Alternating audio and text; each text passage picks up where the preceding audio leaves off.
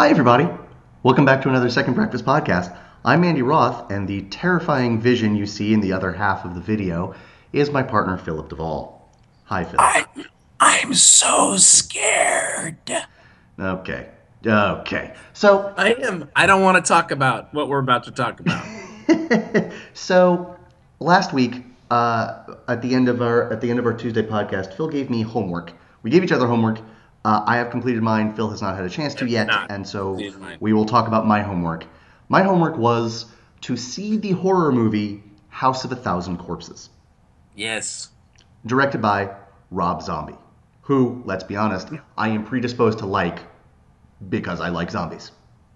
I'm pretty sure that's his given name.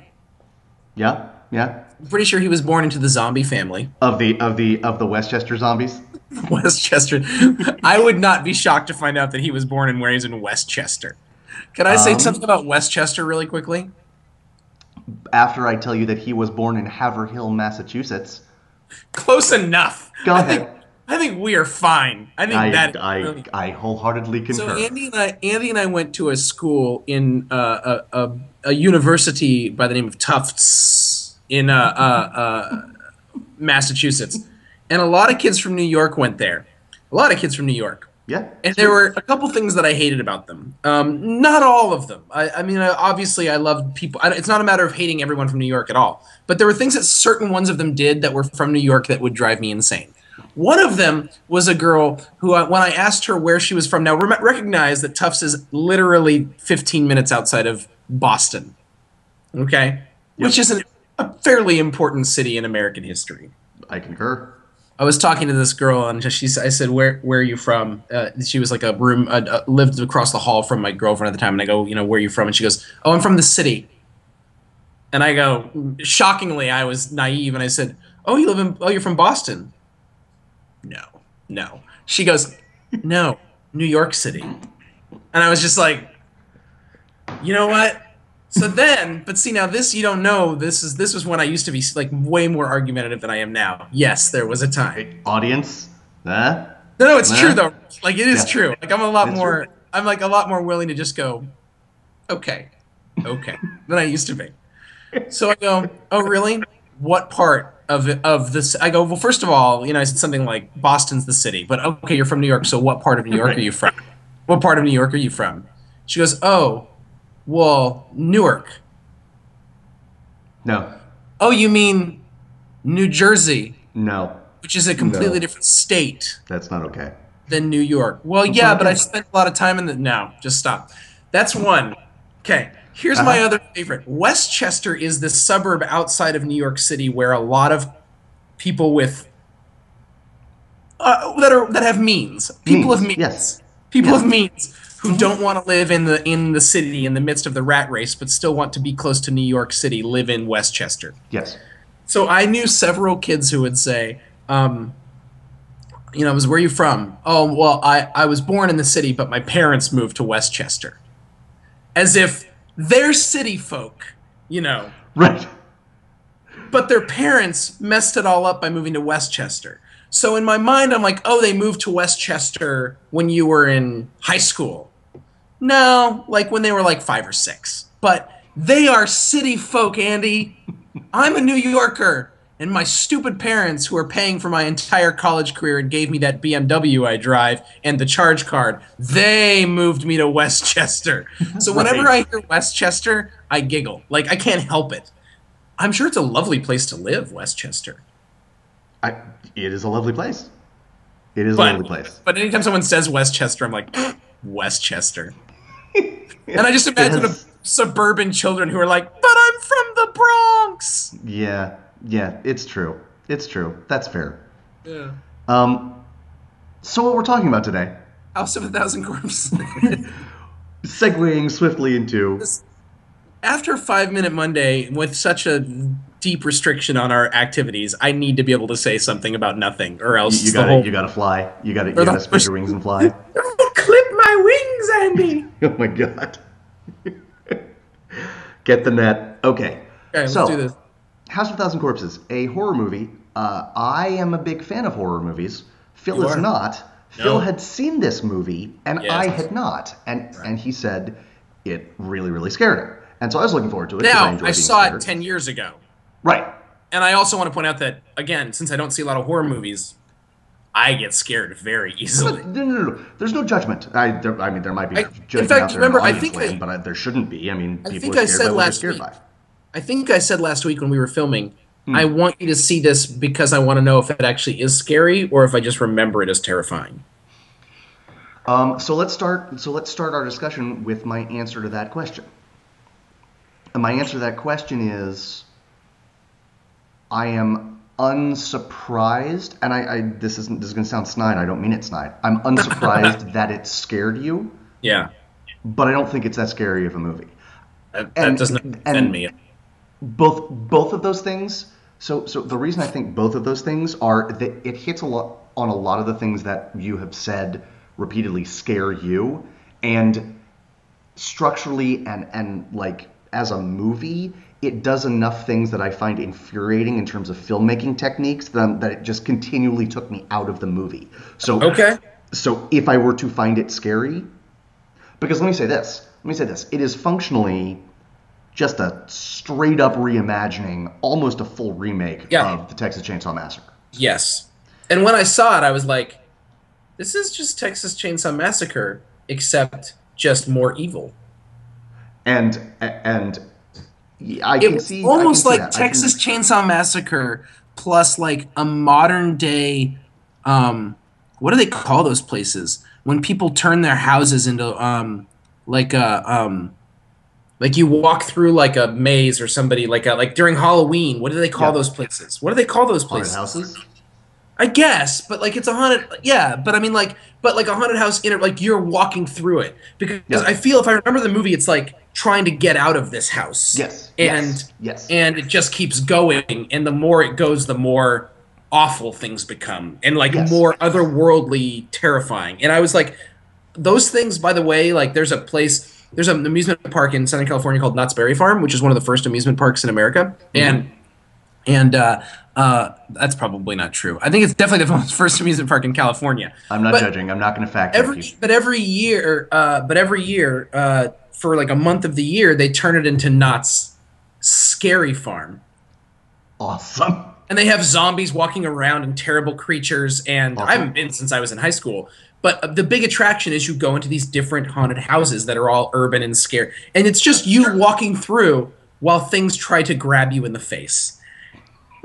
Right. And like I get that these are just hired people, but it's like, at least again, last time I went I was 14, 15. Sure. But that's not okay for me. Yeah. I don't like walking along and then turning around and there's like a ghoul, like I'm gonna eat your face. I want to say this. Okay. I find Texas Chainsaw Massacre abjectly terrifying. Yes. It is truly, I mean, just because I don't want to do the math in the moment, it's absolutely one of the top 5 scariest movies I've ever seen in my life. Yes. Probably, and it wouldn't be number 5. Like, it is terrifying. Right. And it is terrifying because it is plausible.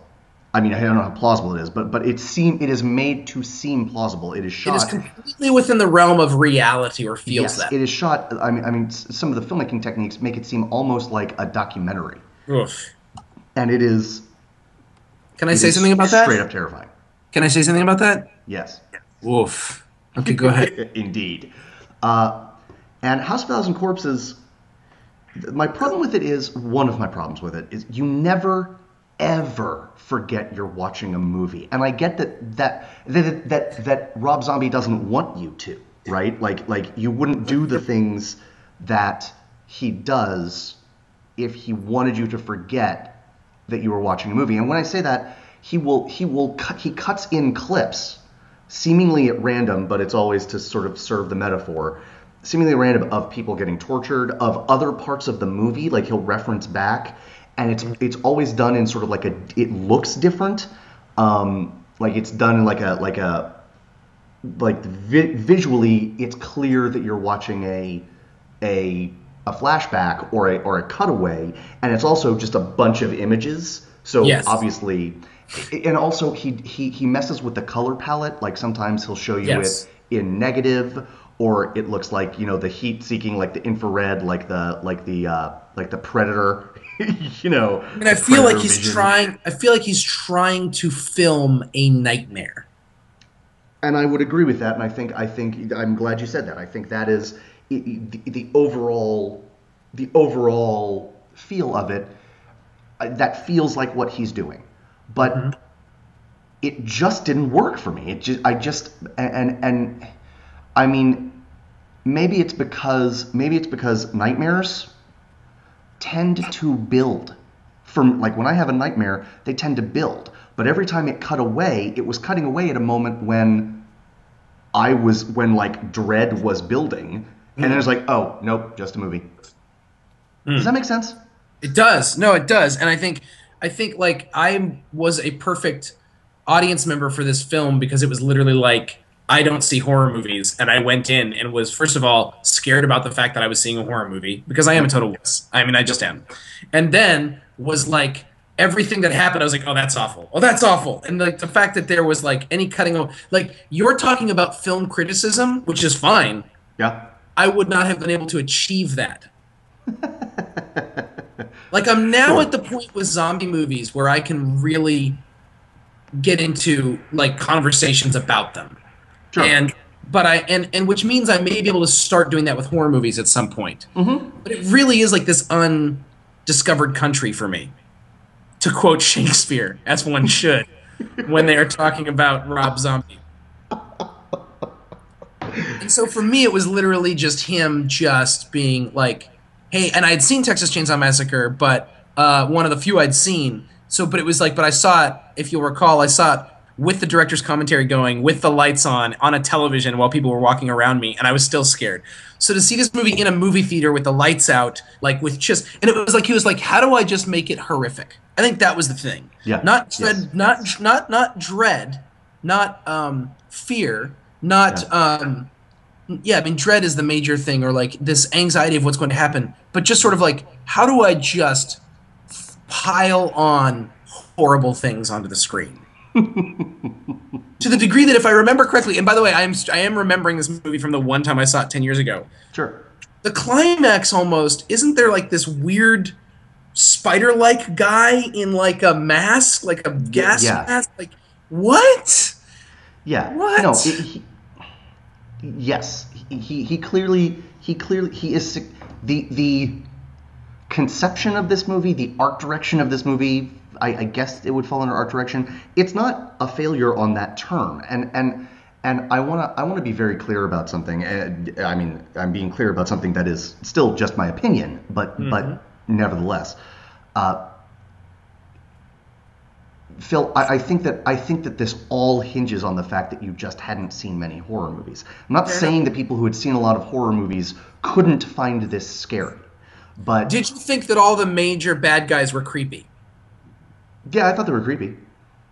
The bald guy whose name I cannot remember is, to me, just a terrifying human being. Captain Spaulding. Well, yeah, whatever his real name is in real life. Oh, Sid Haig. Yeah. He's scary. Yes. Like, if I met him in real life, I'd feel very uncomfortable.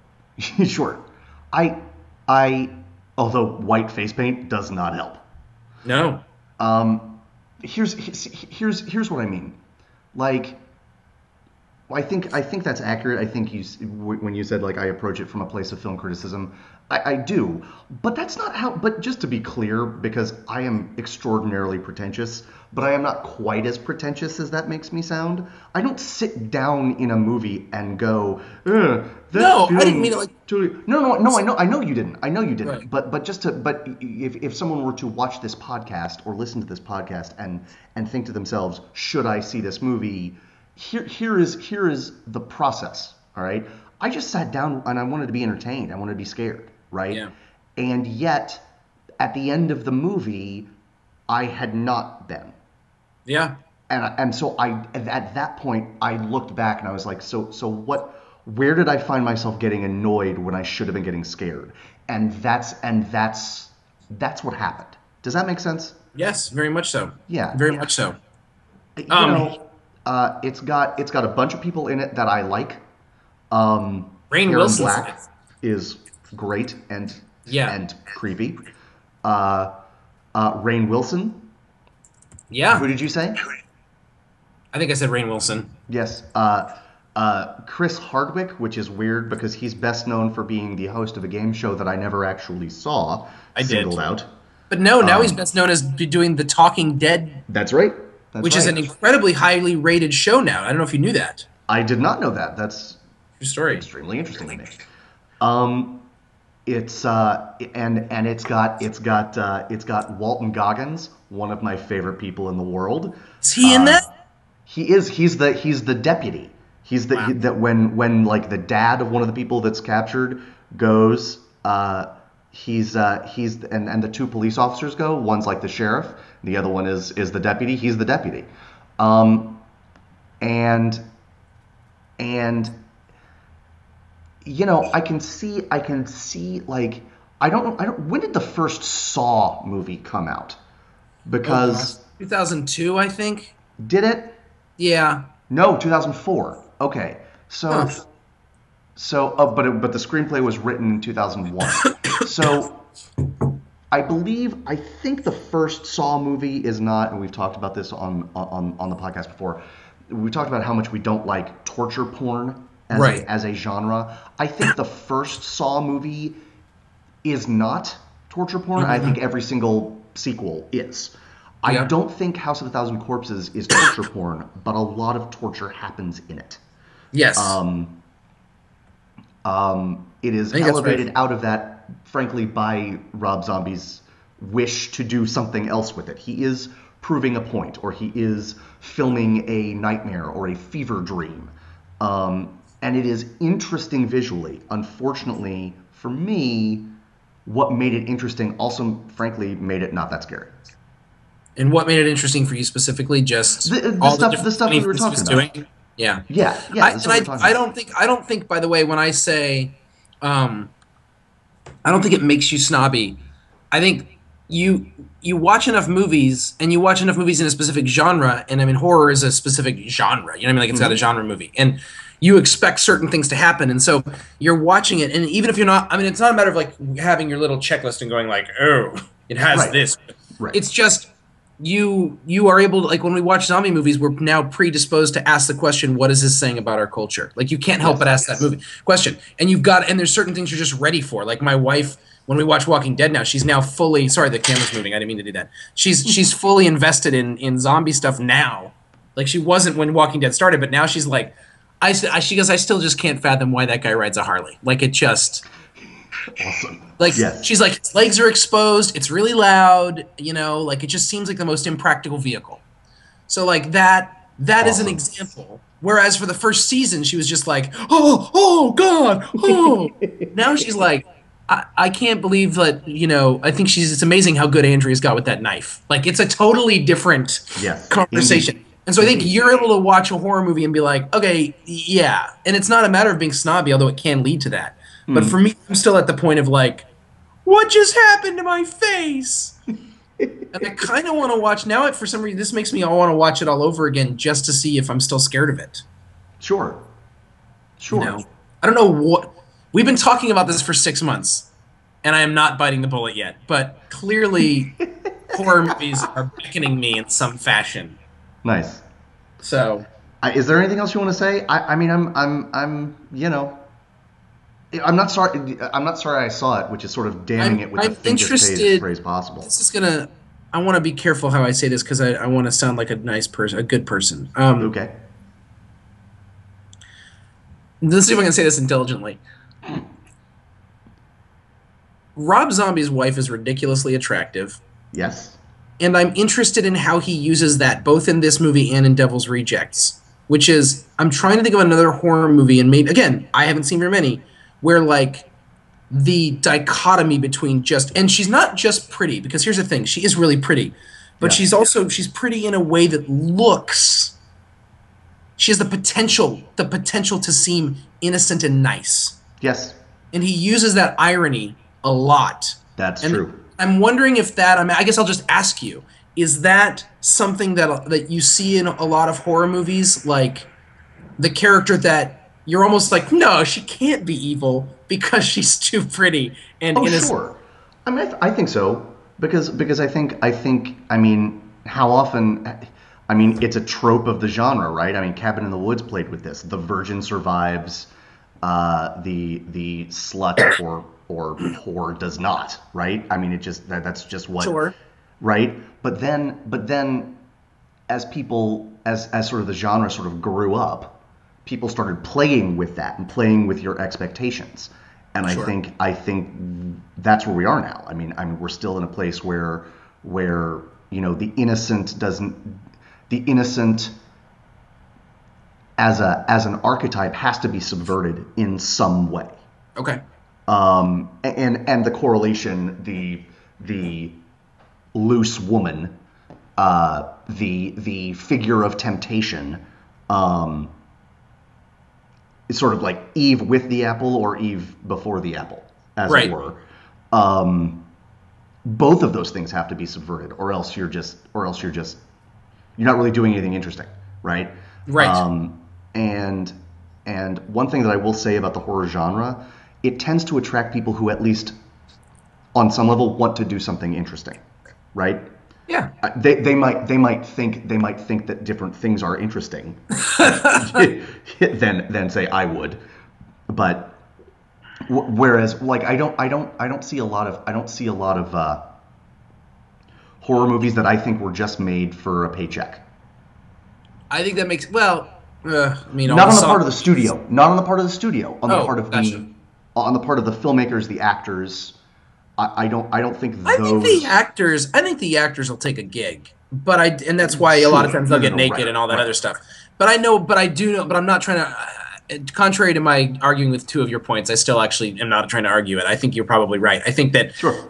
I think that the people who are into the horror genre, that is a thing they love, Mm-hmm. and I will say I think that it attracts more creativity in a lot of ways than I don't know, romantic comedies. Indeed. Yeah, like oof. The last thing I'll say, specifically just because Sherry Moon Zombie is Rob Zombie's wife, Spring Breakers, which I saw over the weekend. Yeah. One of the four girls is played by the director's wife. Right. And she is the one that I'm not going to say that the most intense things happen to, but she's the only one that gets naked. She is the one that gets into a situation that is sort of unlike any of the others. Interesting. And I'm fascinated by like the dinner table discussion about that. I'm always interested in how husbands cast their wives and like what they do. It's a little like Brian De Palma was with Nancy Allen and he killed her like 3 times in movies and made her strip down. I mean, right. Yes. He cast her in Blowout. Like you were either married or together at that point. And Carrie. She is put through the ringer in that movie. And Carrie. And another movie, I think it's called. There's another movie that they made together that I can't remember the name of, and she plays either a prostitute or somebody that he kills. I mean, it's just like, okay, De Palma, and then Woody Allen. Scorsese. Well, Woody Allen, but then he just does those things to them in real life too, so it's very clear. But then Ileana Douglas was with Martin Scorsese during the filming of Cape Fear. And De Niro's I did not know that. And De Niro's character is not good to her. No, is not good to her at all. Mamet casts his wife Rebecca Pidgeon, and he casts her. In my eyes, he casts her. He never really does those things to her, as far as I can remember. Right. I don't think. Mm-hmm. I have to triple think that. But other than that, I mean, yeah, you see these people like and Rob Zombie casts his wife as evil, but super attractive the entire time. Well, I mean, I think there's something to that, right? Like the seductiveness of depravity. Yeah. I mean, I'm just going off of House of Thousand Corpses here. I haven't seen Devil's Absolutely. Rejects. I wouldn't be opposed to seeing it, but I would be interested. I would be interested in seeing what you thought about that as well, but I'm not going to go so far as to assign it to you. Okay, fair enough. So that's I guess. Are we done? Yeah, we're done. All right. That's our discussion. I'm going to watch The Omen. Probably not this week. I don't know if you knew this. but this is the busiest week of the church year. It's called Holy Week. First of all, I'm not going to watch The Omen on Holy Week, just for the record. Okay, just I'm not going to do that to Jesus. But Sure. I've got two services on Wednesday, a service on Thursday, two on Friday, one on Saturday, and two on Sunday. So, and they're all about Jesus. So I'm not going to That's watch weird. The Omen. So I'm not going to watch well, it's a good thing, but I'm not going to watch The Omen this week. But next week, post resurrection, when I'm feeling the power of God and feeling like what could possibly ruin this, then I'll watch the movie about the son of the devil being born. Then I'm in. It's fair. I think that's a fair point. I think that's a fair, solid call. Well, I'll have Holy Spirit power then, and I'm ready for that. There you go. So, okay. You're not ready for The Omen. I'm just telling you now. Okay. It's going to watch it during the daytime. For me, Okay. just watch it during the daytime. Okay, fair enough. And there we go. This has been another Second Breakfast podcast. I'm Andy Roth alongside Phil Duvall. We'll see you again real soon. Bye bye. Bye-bye.